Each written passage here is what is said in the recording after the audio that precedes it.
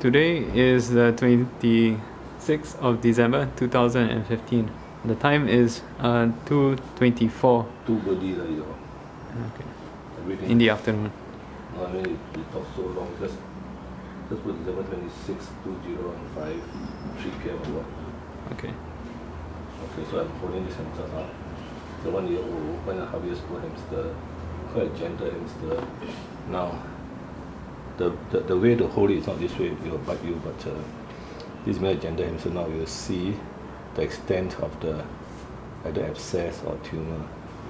Now, holding the scruff of the neck is the best because but the hamster doesn't like it.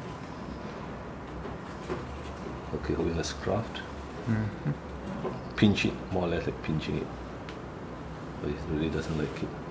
Now, the extent, he bit me, the extent of the tumour or abscess has spread to the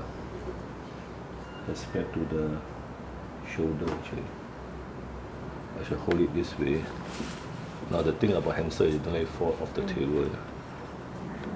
Okay, he doesn't mind holding this way. Okay. Now it could be abscess still. Now I just check whether it's to the armpit or not. Armpit. So what I'll do a cut and see whether I can take out the abscess or encapsulated, or it's a lump. Look very much like a lump up to here. It goes up to here as well. Shoulder is here. So this is what we call an inoperable tumour, because if you operate, it might die. You can feel that this is normal skin there. So before surgery, you do a physical examination. Now, so you can see that there is skin here. So you can have the skin, save the skin. You cut here and then you shove it out, but you have to go around the leg, the elbow. That's a problem. From what I see, if it's abscess, then it'll be easy. Just take out the pus.